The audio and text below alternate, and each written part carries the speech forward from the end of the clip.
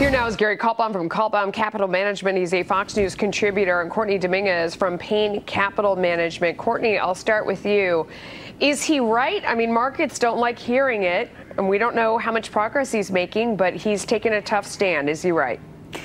Yeah, and I think what's kind of interesting is we finally had a week here where China and the U.S. were not going to talk trade, and now we're here talking about the U.S. and Canada. But it's actually not the first time that we've seen this. In the past, the U.S. and Canada has had trade negotiations that have gone down kind of to the wire where they've had to hammer out these details. So, you know, honestly, I don't think that Trump is trying to go to a trade war here. I don't think Canada is trying to do that either.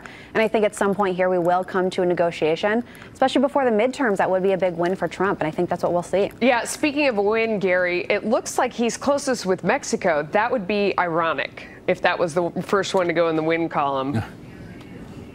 Quite amazing, and it is a start. And look, I've been talking for weeks here.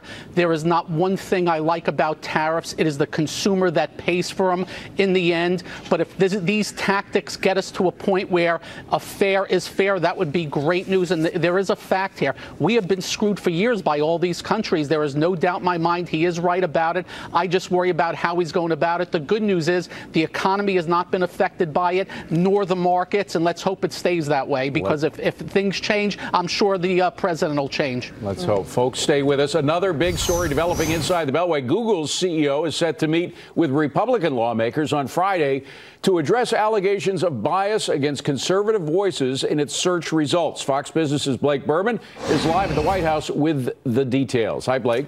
Hi there, David. Now Republicans up on Capitol Hill are going to be able to pose their questions to Google's leader. Sundar Pichai, the CEO of Google, will be headed here to Washington on Friday, specifically up to Capitol Hill. We were told that he will be taking questions as part of his tour up there with a couple dozen members of the Republican conference. This comes, of course, as many Republicans, including President Trump, have expressed their concerns that Google and other social media platforms they feel, or at least they worry in some cases, could be censoring conservative views.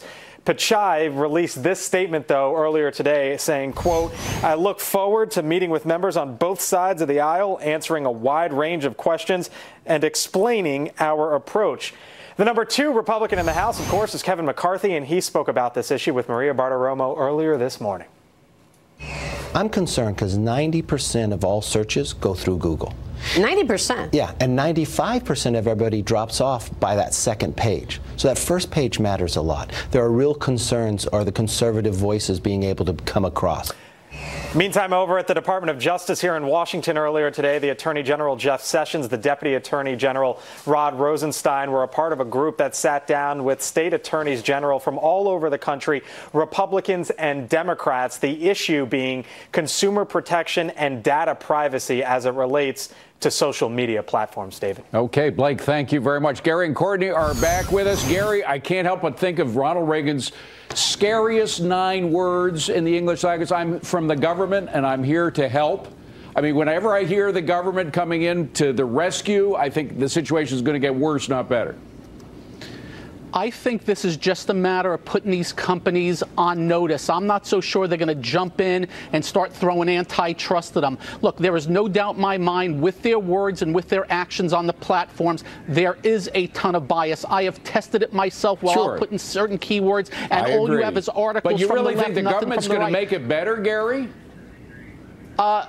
Look, I don't know if they're going to make it better, but I think they're going to put them on notice, and they know the ever-reaching, overarching government and the big hand will come down on them. So maybe if it at least changed the behavior, that would be good Courtney, news. I have no doubt there's bias at Google, and frankly, I think it's getting worse. They've got new algorithms that make it even more biased than it was. But I don't believe the government is the answer. I believe competition is the answer. You can certainly put a spotlight on the bias and do other things. But whenever the government comes in, I think the situation gets worse.